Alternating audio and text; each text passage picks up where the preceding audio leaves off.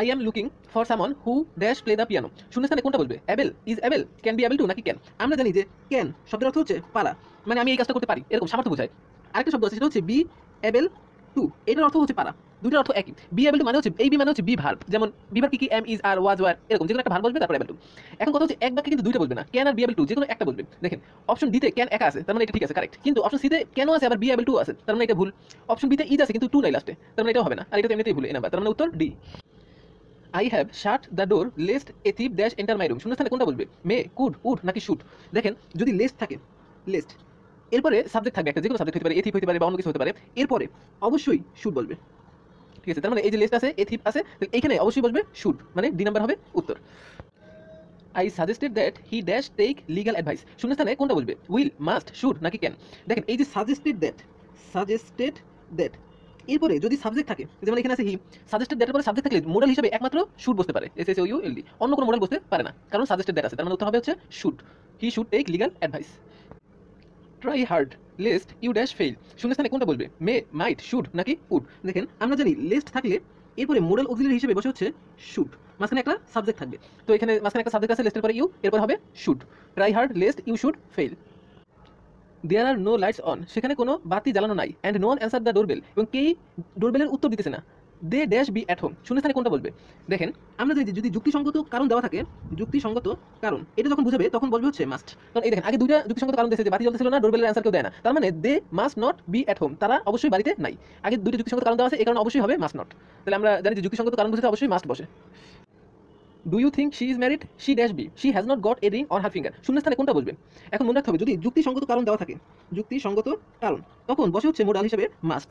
দেখেন এখানে প্রথমে জিজ্ঞেস করছে কি ডু ইউ থিঙ্ক, তুমি কি মনে করো শি ইজ ম্যারিড, সে বিবাহিত?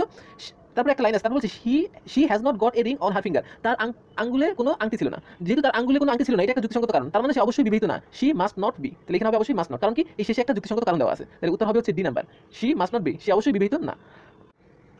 You dash go to that room it's forbidden, শূন্যস্থানে কোনটা বলবে? Don't have to, must not, should not নাকি ডোন্ট নো হাউ টু? দেখেন যদি কখনো যুক্তিসঙ্গত কারণ বোঝায়, যুক্তিসঙ্গত কারণ, তখন বলবে হচ্ছে মাস্ট, ঠিক আছে? তার মানে এখানে দেখেন বলছে you dash go to the room it's forbidden, এটা হচ্ছে নিষিদ্ধ, মানে রুমটা হচ্ছে নিষিদ্ধ, তার মানে you must not go to that room, তুমি অবশ্যই রুমটায় যাবে না, যেহেতু একটা যুক্তিসঙ্গত কারণ দেওয়া আছে ইটস ফরবিডেন, এটা নিষিদ্ধ, তার মানে যুক্তিসঙ্গত কারণ বুঝতে বসে মাস্ট, উত্তর হবে এক্ষেত্রে B number. The general public dash a large number of computers now as the prices are decreasing, শূন্যস্থানে কোনটা বলবে? Must by, must have bought, must be buying নাকি মাস্ট হ্যাভ টু বাই? দেখেন যদি নাও থাকে, কোনো বাক্যের শেষে নাও থাকে, তখন মনে রাখবে মোডালের কন্টিনিউয়াস ফর্ম হবে। কিভাবে মোডালের কন্টিনিউয়াস ফর্ম? মোডালের সাথে বি যুক্ত হবে, এরপরে আইএনজি যুক্ত হবে, তাহলে উত্তর হবে সি নাম্বার, কারণ নাও থাকলে আমরা জানি কন্টিনিউয়াস ফর্ম হয়, আইএনজি ফর্ম হয়, তার মানে হবে must be buying. You had better to হারি if you don't want to miss the bus, the wrongly underline phrase, মানে এই জায়গাটায় ভুল দেওয়া আছে, এটা সঠিক কোনটা বলবে? দেখেন হ্যাড বেটার এটা একটা মোডাল, আর মোডালের পরে সর্বদা ভার্বের বেস ফর্ম বসে, মোডালের পরে সর্বদা ভার্বের বেস ফর্ম বসে, তাহলে আমরা দেখি এখানে হ্যাড বেটারের পরে সরাসরি বেস ফর্ম হবে, মানে কোনো কিছু যুক্ত হবে না ভার্বের সাথে। এই নাম্বারে দেওয়া আছে কি হ্যাড বেটার টু হারি, এই টু যুক্ত আছে, তার মানে এই নাম্বারটা হবে না, কারণ কোনো কিছু যুক্ত হবে না। কিন্তু ডি নাম্বারে দেখেন হ্যাড বেটারের পরে সরাসরি হারি আছে, ভার্বের বেস ফর্ম আছে, তার মানে ডি নাম্বার হচ্ছে কারেক্ট। আর অর্থ অনুযায়ী বি নাম্বার এবং সি নাম্বার হবে না, এই দুটো হবে না অর্থ অনুযায়ী। He dash to ride bicycle, শূন্যস্থানে কোনটা বসবে? ওয়াজ ইউজড, ওয়াজ ইউজিং নাকি শুধু use?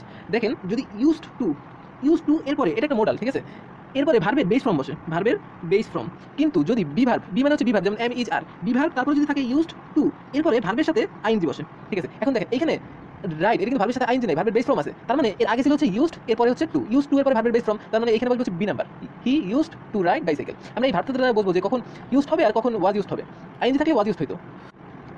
Asif dash drink Coca Cola but he does নাও, মানে আসিফ আগে কোকা কোলা পান করতো না, কিন্তু এখন সে করে।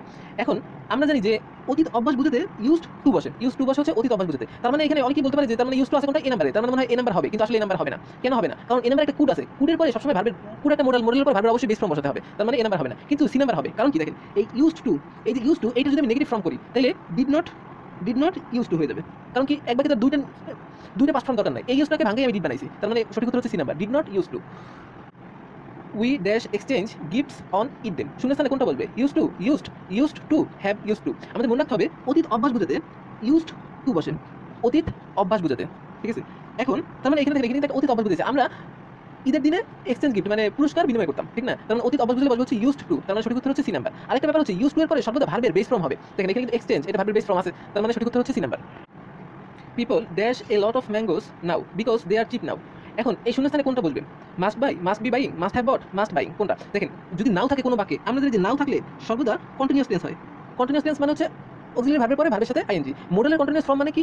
বি ভার্ব প্লাস ভার্বের সাথে আইএনজি। তার মানে আমার যেহেতু এখানে নাও আছে, তার মানে আমরা দেখি যে মাস্ট বি বাই আইএনজি আছে, বি আছে, তার মানে উত্তর হবে B number. We dash spend summer at the sea side when I was child. শূন্যস্থানে কোনটা বলবে? Use to, would use to নাকি ডিড ইউজ টু? দেখেন এখানে একটা অতীত অভ্যাসের কথা বলছে। যখন আমি শিশু ছিলাম তখন আমরা আমাদের সামার মানে গ্রীষ্মকাল ব্যয় করতাম সমুদ্রের কিনারে, সি সাইড, সমুদ্রের পাশে। এখন অতীত অভ্যাস বুঝাতে অতীত অভ্যাস বুঝাতে বসা হচ্ছে ইউজড টু, তার মানে ইউজ টু আছে কোনটা? ইউজ টু বি নাম্বার, তার মানে উত্তর হচ্ছে বি। এখন এই ডি নাম্বার হবে না কেন? একটা জিনিস দেখেন, ডি নাম্বারে ডিড আছে, আবার মেইন ভার্বও আছে। মনে রাখতে হবে যে ডিড থাকলে ডিড তখনই বসে যখন নেগেটিভ অথবা ইন্টারোগেটিভ করতে হয়, ভার্ব অন্য একটা থাকা অবস্থায় নেগেটিভ অথবা ইন্টারোগেটিভ করতে হয় তখন ডিড আনতে হয়, তার মানে ডিড দরকার নাই।